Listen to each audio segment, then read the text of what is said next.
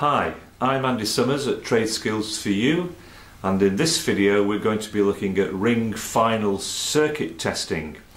The purpose of this test is to ensure that our conductors are continuous, that there's no breaks in them.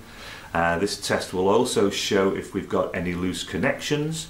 It will also show that the polarity of the conductors is correct, and hopefully it will show if there's any faults, if the ring has been connected incorrectly, or if there is what we call a ring within a ring, as can be seen on the diagram on the screen now. So here is the ring circuit that we're going to test today, and you'll see that we have two legs coming out of the consumer unit. First leg going to the first socket. The sockets are connected, and then unlike a radial there is a return leg coming back to the consumer unit, and also for the purpose of this test we've added a spur. Now, ring final testing is a dead test, so we have isolated the supply, we've done a safe isolation, and we've locked off the main switch to the consumer unit, so we're nice and safe when it comes to doing our testing. For the purpose of this video we've just got the one circuit connected in, and here are our line conductors for the ring, circuit number 3. Hopefully in circuit number 3 we have our neutrals, which we do, there we go, and our CPCs in circuit number 3, so it's all nicely coordinated. Ring testing involves removing the conductors from the consumer unit, and fortunately we'll be able to separate them quite easily because we can see the sheath on the twin and earth at the back here coming in, because we need to separate each leg of the ring in order to do the testing. So I'm just going to remove the conductors now. So there's our line conductors, our neutrals, and our CPCs. And it's important now to find the relevant neutral and line conductors, so what I'll do is I'll pull them out for the purpose of this test, so it makes it nice and clear. And now we're ready to do the 3 steps. For this test we're going to need a low resistance ohm meter. Now you can get a completely separate instrument to do this test, or you can get a new multifunction tester like we have here. And at Trade Skills for You we use the QTech KT63, which has several functions: continuity, insulation resistance, RCD testing, and earth fault loop testing. Now the first thing to do, as we're dealing with very low resistances, we need to take into account the resistance of our test leads, and we need to zero or null them out. So the first thing we're going to do is we turn on to the continuity setting, and then quite simply just join our leads together. And if I hold this up so you can see, we just have a continuity null button here. So I'll just give that a press, and it tells me that my leads are 0.12 ohms.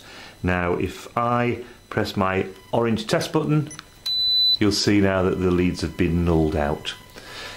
There is an alternative way. You can just take the lead resistance and subtract it from whichever readings you get on your test. So now we're ready to do step 1. Step 1 of the test is to measure the end-to-end resistance of the conductors. So we're going to start off with our line conductors. So I'm going to clamp on to L1, clamp onto L2. Now let's see what we're getting. 0.13 ohms. Now the line conductor is 2.5 millimeters squared, and so is the neutral conductor. So I would now expect to get the same result on my neutral conductor end-to-end value, 0.13. So I'm very happy with that. The regulations state that a value of 0.05 discrepancy between the conductors is absolutely fine, but this should be exactly the same if everything is connected up. Now on a 2.5 1.5 twin and earth cable, the end-to-end resistance of the CPCs should be 1.67 times higher than the end-to-end value of the line and the neutral conductors. So even before I press this test button, I should have an idea of what value I'm going to get. So if my end-to-end of my line was 0.13, 1.67 times 0.13 is about 0.2. So if I get a value of 0.2 or less at these low readings, I'll be very happy. So let's just see, and I get 0.15. Now if I'd have got a much higher value than 0.2, it may have indicated that there'd be a loose connection somewhere in the circuit. Now these values need to be written on the certificate here. So here's my schedule of test results. I've already filled out the circuit details: ring final circuit, circuit breaker to BSEN 60898. It's a type B breaker. It's on a 32 amp. The braking capacity is 6 kA, and the reference method is clipped direct. My conductors are 2.5 and 1.5, so in the line, neutral and CPC end-to-end values, I can now write my values 0.13, 0.13 and 0.15. Now we're ready for step 2. This is where it was important to separate the legs so that I can see quite clearly one leg from another. Now the step 2 test is what's called the R1RN test. So I take the line conductor of one leg and I connect it to the neutral conductor of the other leg, making a little cross connection here, and the same with the other two conductors. So the line conductor of this leg in there connected to the neutral conductor of the opposite leg. Just make sure that those connections are nice and tight. Now I'm ready to test at the sockets. With my line conductors and my neutral conductors cross-connected, I'm going to use a socket tester at the sockets to test the R1RN value. So R1, the end-to-end value of the line conductor, and RN, the end-to-end value of the neutral conductor, as we've just written on our certificate. And the value that I should get at the socket should be R1 plus Rn divided by 4. Because we've got resistances connected in parallel, then the easiest way to work out what value we should get at the socket is to add up the end-to-end values and divide by 4. So if we take our value of R1, which was 0.13, and our value of Rn, which was 0.13, add them together gives us 0.26. Now divide 0.26 by 4, and what do we get? Just going to be around about 0.06. Now that's the value that I should get when I test at the sockets. So I come to my first socket and I put my plug tester in, I get my leads. Now I'm testing between R1 and Rn. So I'm going between line and neutral, and I need to come to my meter and press the button 0.06. So I'm very happy with that. That's what I was expecting. Just tried it in the next socket to it, 0.06. So if we come across now to here, this test needs to be done at every socket. 0.06. Let's come across to here. Sometimes you get a duff socket, so it's good to do it at both of the sockets. 0.06. So moving along the ring, hit the button again, 0.06, and finally in the socket there, let's come back down to the meter, 0.06. Now I should get, if I've connected everything up right to the consumer unit, the same reading at every socket on the ring. If I've managed to get the line and the neutral the wrong way round, that is, if I've managed to connect the line and the neutral of the same leg, the readings would get progressively higher as you go through the ring. In this case they're all the same, so I know I have got it connected right. Now the spur, I would be expecting this to be quite a lot higher, as it's an addition now, it's an extra resistance that we've added in. So let's see what the spur gives us. 0.57. Let's just go to the next socket on the spur and just try and add it again.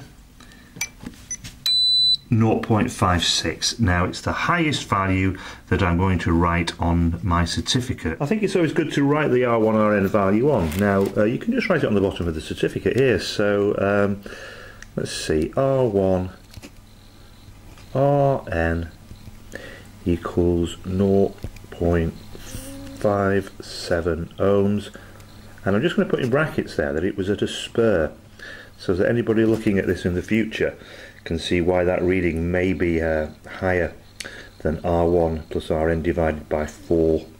So we've now done step 1 and step 2 of the ring final circuit testing, and we've just got our final step to do now, step 3, which is going to be our R1 R2 test, and this is the value that we will write on the certificate in the correct column. I'm going to need to change my connections now, so if I take out my neutral conductor there, and there's my CPC from the opposite leg, so I'm going to bring that across now and join it with my line conductor there, and this one here I'm going to take out the neutral, and I'm going to get the CPC of the opposite leg of the ring, and in there,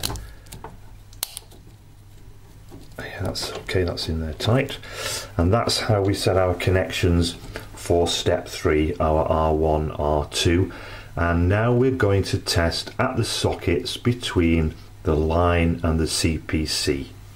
Now, by referring to guidance note 3 or the on-site guide, we'll see now that the R1 R2 value, when we measure it at the sockets, should be little r1 plus little r2 that we've already put on our certificate. And if you remember, we had 0.13 for R1 and we had 0.15 for R2.